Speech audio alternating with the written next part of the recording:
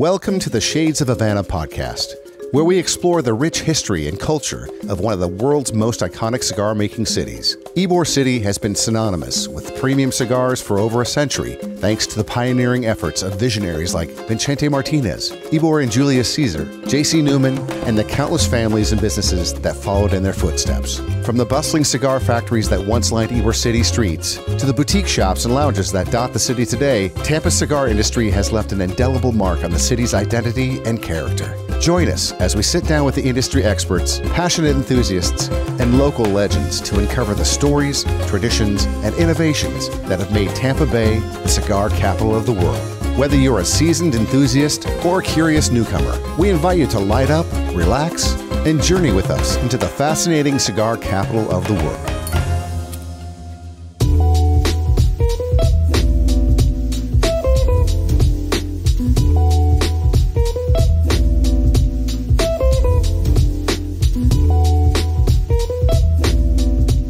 Welcome to Shades of Havana, with your host, Michael Doyle.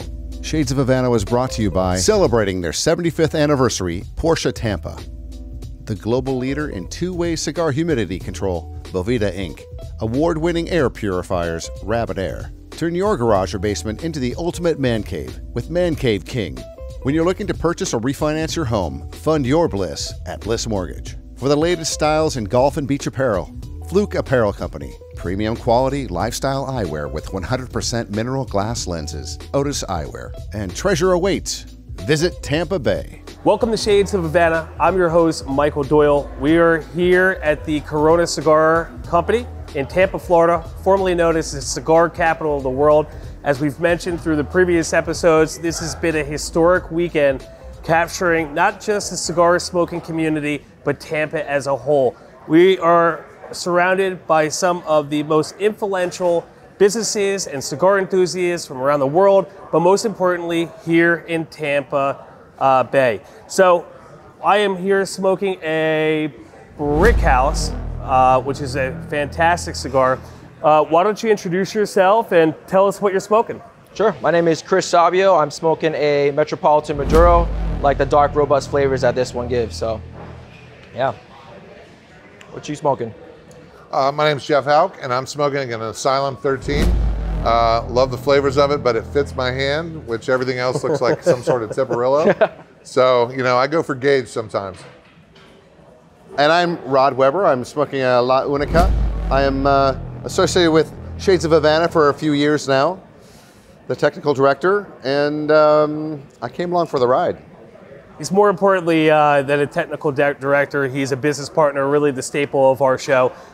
You know, when you think about where we were, its origin, you know, pre, during, post-COVID pandemic, we filmed 20 plus episodes at the Jersey Shore. This is our first historic touchdown here in the former cigar capital of the world. You want to talk about historic milestones. It's not just about what we're doing, it's about who we're doing it with. And Jeff, you know, the other day we were incredibly blessed and honored to have Andrea Gonsmart join us. And from what Eric Newman had said, they've been trying to do it for some time, and Shades of Havana made it happen. So if you wouldn't mind, you know, talk about what Tampa means to you and what it means also to be a part of the historic Gonsmart group.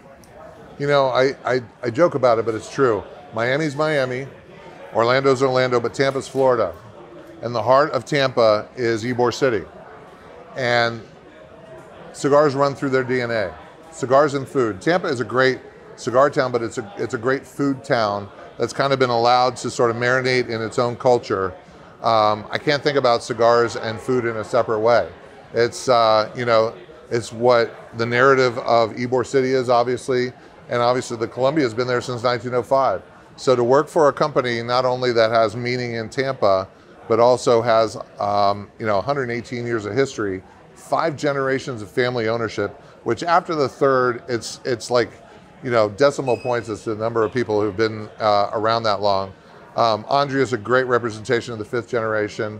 I get to work with them. I feel like every day I go to work, I get to ride the unicorn. There's nothing like it anywhere. You know, they have multiple locations around Florida, but then they also have 5 other brands that they created.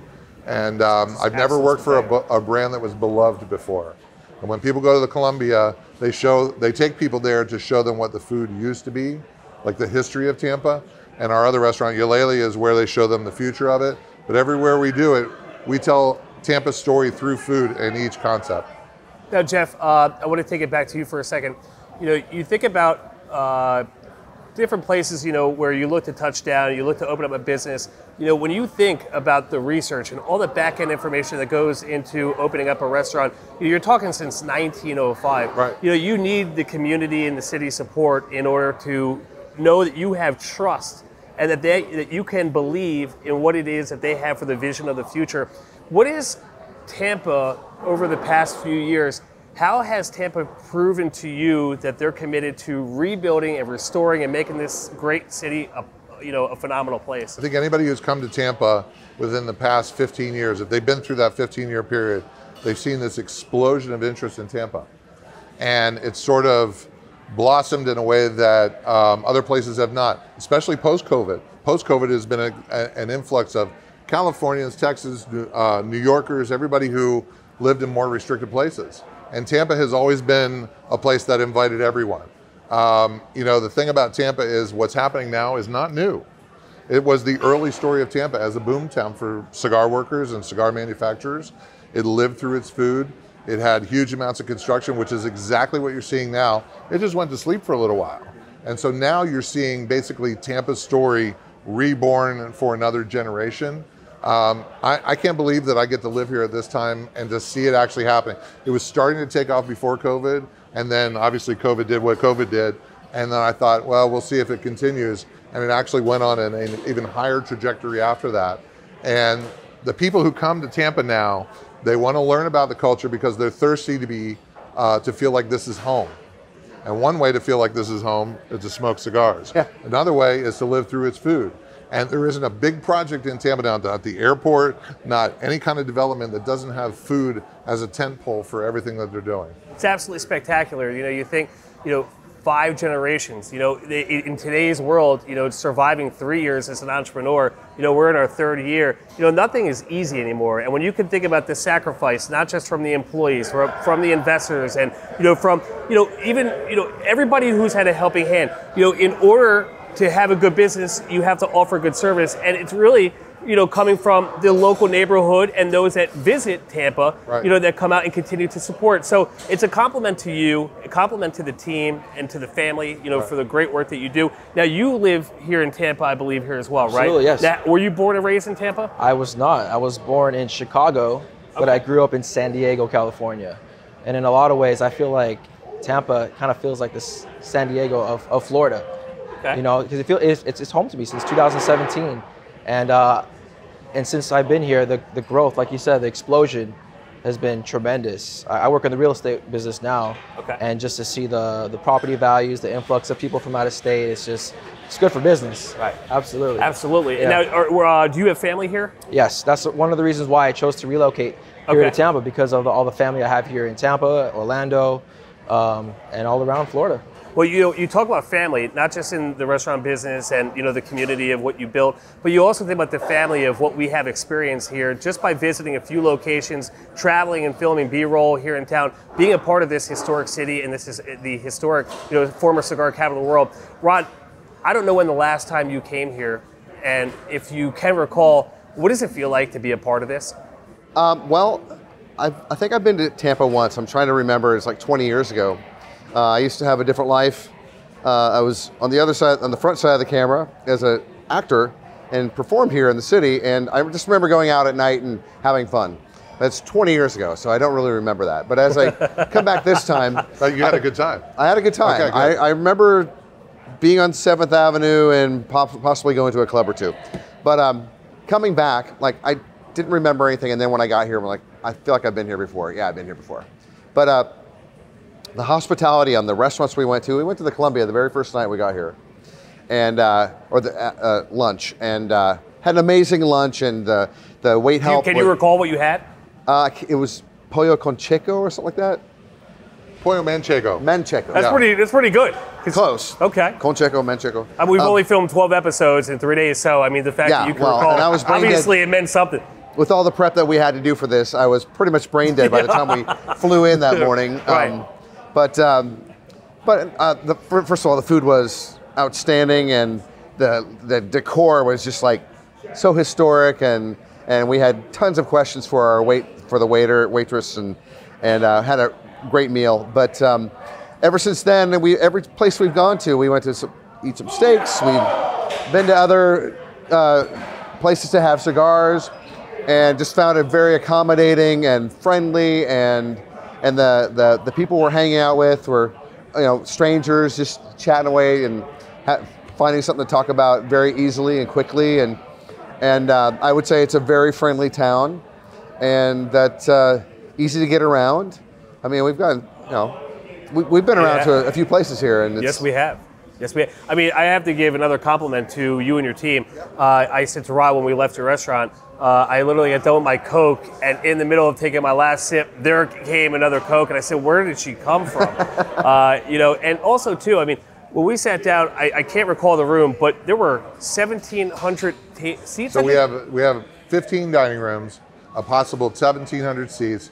We have the only flamenco troupe that has a residency that performs 6 nights a week. Nice. I mean, the thing about it is that's great, and you mentioned about our staff, is that I think it's something like 25% of our staff at all of our Columbias have been with us 10 years or more, which wow. in hospitality does not happen. No. George Guido has been a general manager for us for a long time. He's been with us for 60 years. It's like the family that you saw with Andrea Gunsmart, the family treats the staff like family, and they want to be a participant in the history of the Columbia. And the hospitality that they extend is an extension of the hospitality of the family. So what you're receiving is what the family would give you if they were serving you.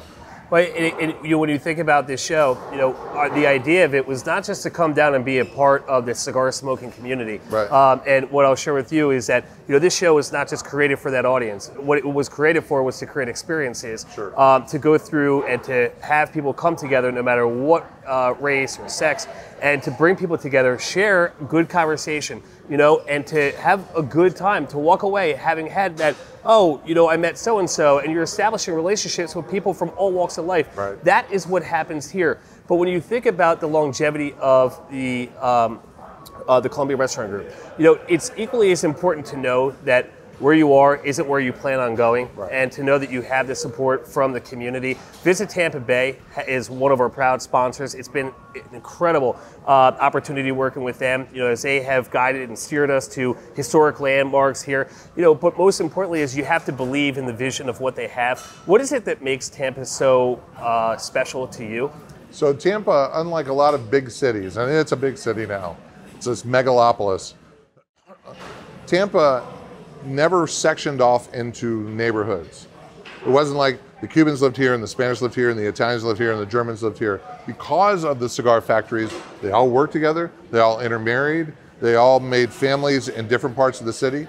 But it is literally that same tradition coming all the way through, where if you're new here and you come correct and you have the right attitude, a little money helps, you're in. There's no buy-in for this. You're literally in because everybody here is from somewhere else. That friendliness is in the DNA. Huh. It's so important. You think about DNA. It's like for the DNA of Shades of Havana. We know where it started, and to be here surrounded in the cigar or former cigar capital of the world, to think about how far we've come. We don't have the rich tradition and legacy of 1905. But to be here with these special people, how much that means, and to be here with this great city. We're going to take a break. We're going to be right back.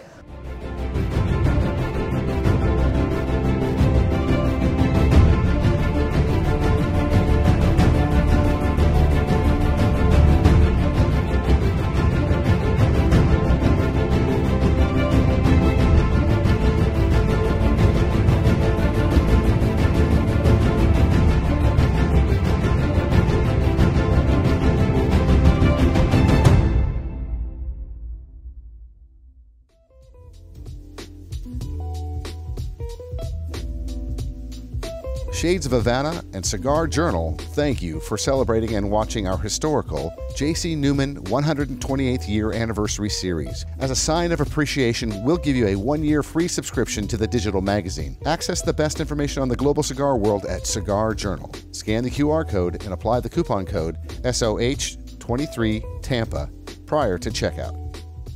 What's up, everybody? Chris Payne here, CEO and founder of the Fluke Apparel Company. In honor of this historical event, the Fluke Apparel Company will be offering a nice little discount for all you Shades of Havana, you cigar enthusiasts, conversational enthusiasts. All you need to do is go to flukeapparelco.com and at checkout enter the letters SOH and you will receive a 15% off discount of your entire purchase.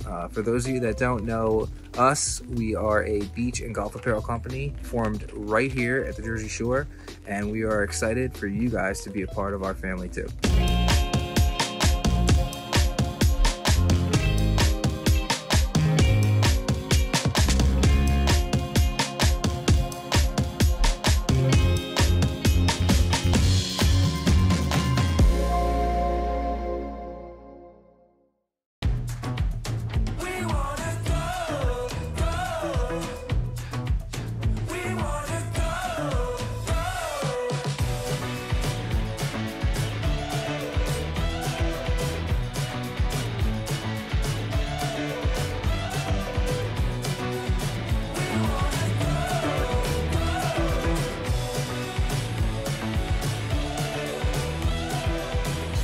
Visit Tampa Bay.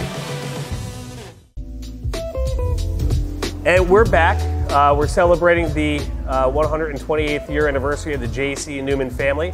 We're also celebrating an anniversary of the 1905, the Godspart family. Also, one of our proud sponsors in Porsche 75th anniversary. Seems like anniversaries are happening everywhere. In the city, that is a special place. Now, you talked about moving from Chicago. How long did it take for you to adapt, to feel comfortable, to feel like you were a part of this great place? So I was born in Chicago. I grew up in San Diego. So I was kind of used to the tropical kind of weather. So the transition was pretty seamless. I think what was different was, you know, transitioning from the fact that there's no state income tax here. And emission laws. That's important to a lot of people. Yeah. That makes it a lot smoother. Yeah, absolutely. And being a car enthusiast like myself, there's no emission laws. So here you can modify your car, you can put some cool turbos and exhaust systems, and the government's not going to come knocking on your door telling you can't do it, you know? Yes. Mm-hmm. Now, have you ever, once you moved here, thought about moving back? To move back, no, but to visit, yes. Okay. Yeah. Rod, now, if you look back at the past weekend that we had, you know, there was so much, there's so many influencers that came across from various industries and spaces. You know, their knowledge was just unfathomable. And when you think about what it is that they offered, where they came from, what is it that when we think and go back home that is going to be a takeaway for you? Wow, the rich history that I was not aware of until you helped us decide to come here. And made these connections. Like I really didn't know. And coming here, I'm like, wow, there is a cigar capital of the world in the U.S. in Florida and Tampa. And that makes complete sense because of the locale and where it is to where cigars are made. But I have a question. I have to interrupt here. Is it everywhere in Tampa that there are roosters wandering around crowing, or is that just Ybor City? Only in my dreams. No, Ybor City is where they're protected. Okay. And it's a direct lineage to in the early days when owning livestock was prestige. People would have cows, they would have chickens, they would have all different kind of livestock. And chickens now are so beloved that they're protected by law. I love them. Yeah. I think, and they're beautiful. Oh my God, some of these roosters were like I took some pictures because they're so incredibly beautiful. And they're crowing, and you know, we hear them in the morning. I have earplugs, luckily, but and there's like 7 roosters crowing around our house. Yeah, it's hard to get around in Ybor City without coming into contact with them. You know, there's a lot of roosters in Key West. Yeah. So you see the migration of people. They went from Key West up to Tampa, you know, for the cigar industry. They carried on those practices of having their own livestock. I love it. I thought people just. I think they're great. I think they're awesome to have in the neighborhood. I thought people just piled them up and dumped them up into our own backyard. So a lot of people who have backyard roosters, by the way, will dump them in Ybor City because they know they're protected. And there's actually a guy who owns the who runs the Ybor Chicken Society. Yeah. And he goes and he helps injured chickens get up into their roost at night to protect them. I mean, people love the roosters because there's nothing like it anywhere. I love it. Like I said, I think it's the coolest thing I've ever seen. Yeah. Jeff, what is it about the Gaspar family that really attracted you to want to go work for them and to continue to be the face of the marketing, the VP of marketing? So I was a food writer for about a dozen years at the Tampa Tribune, and so I covered the family, and I was actually embedded when they were making their Eulalie restaurant. I was embedded for 2 years before I wrote a story. Once the story ran, I had a great relationship with everybody, and there was a point at which I was like, well, I see where newspapers are headed. And I called them and I said, listen, if you ever have any openings, that'd be great. And they said, come on by. And I said, listen, I don't know any about marketing, but all you do is tell stories through food. If you look at the menu, it's it used to be 16 pages, and almost every menu item has some sort of story attached to it. I'm like, we could do that all day long, because there's an emotional connection when you eat food with a story that people can then evangelize and say, oh, I remember when I had the manchego, or I had the Cuban sandwich, and that sort of thing is priceless. And if you're a storyteller, these people are natural story. We're sort of, in the marketing department, we're almost amateur archivists. We archive everything. They've kept everything for 5 generations, and I'm not joking about that. Pictures, documents, everything. So to have somebody who appreciates their own family history as a parallel to the history of Tampa, I mean, there isn't any other job like that, or any other family you can work for who have that sensitivity to what they mean to a city. For me, I also have an appreciation for food. I absolutely love it. But for me, when you think about wanting to create history, to me, this is it. This is the start of what we have done together. You've been doing it for a long time. This is the start of our brand new relationship. To be a part of this magical place and all that it offers. You are in real estate, and when you think about people moving down, wanting to leave California, New York, how have you seen your business blossom into ways, do you have the city support? Like, how has your business changed over the past 3 years? It's funny you mentioned that it's 3 years. I've actually been in the real estate business for 3 years. Okay. So the pandemic real estate market was I just got thrown in with the wolves. And it was like shooting fish in a barrel, because so many people were realizing that they could work their remote jobs and work anywhere in the country. So they realized Florida, more so Tampa, was an ideal place to be. So I got a lot of business during that boom, and I still am to this day. Tampa is still a hot spot, and I owe my success to my mentors, obviously, in the real estate business, but a lot of it is my social media marketing. I have a strong presence online. I do a lot of attraction marketing, so people reach out to me on my Instagram, Facebook, and I get a lot of referrals. A lot of great success in the real estate business. That's great. Yeah. Now, Jeff, are you a big cigar enthusiast yourself, or am I a big cigar enthusiast? Or a big cigar. Big cigar enthusiast. It's a big What is that gauge? This is at least 153, I think. Oh wow! No, I love it silent because it fits my. I'm kind of like welder's mitts for hands. But I mean, I love all the J.C. Newmans and all the Fuentes. But when I just saw that they had Asylum here for the first time, I was like, oh, it's like Christmas morning. So when I moved back to Tampa, lived away. I grew up in St. Pete, but we moved around. I was in Alaska. I was on the east coast of Florida. Wow. When I moved back to Cigar City, I was like, I don't know how it can get any better. And so I have 2 humidors in my office. Wow. I mean, it's just, that's the way we live our life. Okay. And, I just feel very proud that it's not just sort of a leisure activity. You're smoking history here, to go to the last place that it manufactures cigars in the United States, and it's family run for 4 generations, and our family, the Gansmar family, is so close with theirs. I think that says everything about Tampa. It's a big town, but it's very insular when it comes to the families that have been here for a long time, and there's a lot of 4th and 5th generation families here. Now, I want to take it back to you for a second, because you talk about generational. Vincetti Martinez Ybor spent a great deal of time bringing 200 cigar manufacturers back to this great place, and only for the Cuba embargo to take it away.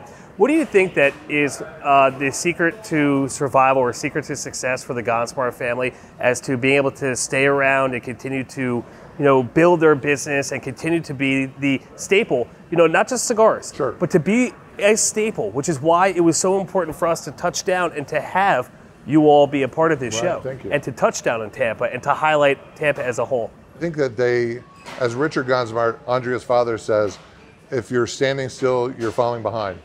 So there's a lot of things that people see at the Columbia about the history and the decor, and that's great. But behind the scenes are things you never see, that they're constantly advancing and pushing to either give better quality product, better sourcing, better hospitality. They never stop trying to improve. Beyond that, we don't advertise. We have a non-advertising policy. Probably why I didn't get a call back. Well, it's beyond that though. What it is they give millions each year to charity. We have a charity that runs all September called Community Harvest, where 5% of every check we donate to a charity of the guest choosing. Oh, wow. And they've done that for 25 years, going on 26. And those millions of dollars that go to those organizations in each one of our cities, St. Augustine, Sarasota, Clearwater, Orlando, and Tampa, it means something on an emotional level that advertising couldn't touch. So they understand the need to get in and help people through the benefits of having a Columbia in their community, and that's just the way they operate. They think of others first, you know. The family is one of the most generous families I've ever known. Well, and that's really important that you just touched on, because one of the things that, not one of, but the main plug has been that the Gosport family gives back across the board. And you're not just there for your customers, you're there for its people. And you know, when you think about all the good that you do, you know, it only creates more and builds and it reminds people that you're here for a long time. You want to be the continued pillars and staples in the community. Well, during COVID, we kept paying the employees 401k, we kept paying their salaries, kept paying their health insurance. Nice. And the C-level executives made 9,000 meals a week for people to pick up for their families. And it's just because they're family. When I say that they're family, they're family. And that sort of thing is what helped us, like when we came out of COVID, where everybody else was looking for employees, we had them. Wow. And everybody struggled. We could use more employees like anybody could. But that investment during that 2 months of time when we were closed, mandated to be closed, meant that we would succeed beyond our dreams. Like, we keep having record year over record year. And that to me was the investment in COVID. And it goes back into what you said before. There's a reason why 25% Exactly. of the people continue to stay on board. They drew on the examples of what the second generation did to get through the Depression and Prohibition, third generation World War II, Yes. urban renewal. They Yes. drew on all those lessons and said, you know what we did last time? We invested back in the restaurant and back in our employees, and we were able to survive as a result. And that worked again. Yep. Wow, awesome. Rod, I have to ask you, you and I, we don't smoke a ton of cigars. We are here at the former cigar capital of the world. You're behind the camera, you bring all this project creation to life. What has it meant to you to watch and to hear all these shared sentiments and stories behind the camera? It's been a complete awakening to a whole culture I wasn't privy to. I love sitting down and having a cigar now with different people. I do feel like it's the modern day peace pipe, but it's really not modern day. They've been doing it for centuries, Right. you know, all over the place, in the South and in Cuba and, you know, in the Caribbean. What would you call it? Central America? Is that, would you say? Caribbean, Central America, sure. Yeah, yeah. So Cigars make friends, man. yeah, it does. It's really fun. I talk to people as if I've been talking to them for the last couple years. It's like, it's just a barrier comes down and you're like talking about anything you want, and without judgment, and find out what you have in common with people. You probably hear some opinions you haven't heard, but at the end of the day, you walk away going, oh, I just learned a new opinion on something. But to me, you're one of the brightest people, and I'm not saying that for a stroke here as a business partner. You're one of the brightest people I know. When you leave, the takeaway, what does it mean to you to go through and understand its importance? Because you are educated on so many different levels. When we have conversations, you go into different layers and depths. When you walk away not having known about cigars, like, what is that? What type of stay power does that have into wanting for you to want to continue to push forward, push Shades of Havana in a way to where we continue to promote the program, continue to promote these great businesses, these great cities? Well, I think it's exciting to be sort of on a cutting edge. I mean, there are dozens and dozens of podcasts about, cigars.